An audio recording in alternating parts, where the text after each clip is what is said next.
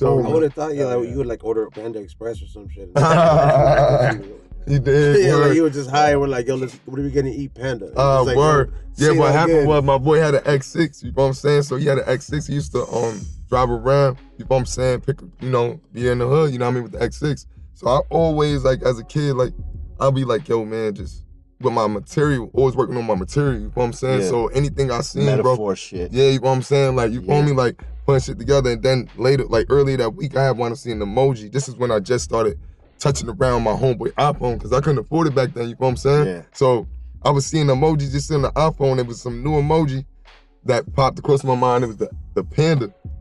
And I'm like, damn, I never really, you know what I mean, noticed the panda. I started playing with the emoji that week, you know what I'm saying? Yeah, yeah. And then all that shit is making the bars with it, seeing shit, making the bars with it. And then I was like, yo, I got something for this record. No you know what I'm saying? Word. Hey, as